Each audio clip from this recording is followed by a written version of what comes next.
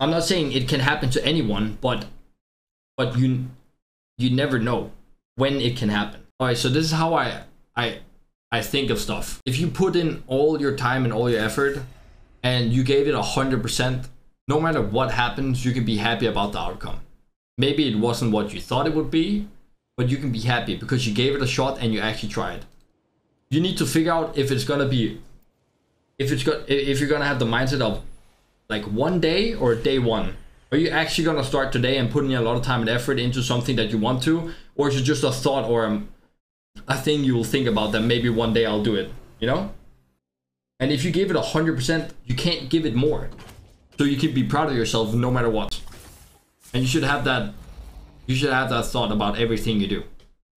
Did you have a plan B? No, because if you start with a plan B, plan A will never work.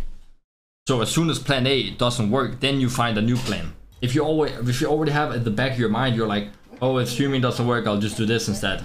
Then you will always think like, oh, if it doesn't work, I got this, you know? So you maybe won't put 100% into it, you know? You shouldn't stream and be like, oh, I don't want to stream anymore. I almost quit. I was like, probably like a month or two away from quitting.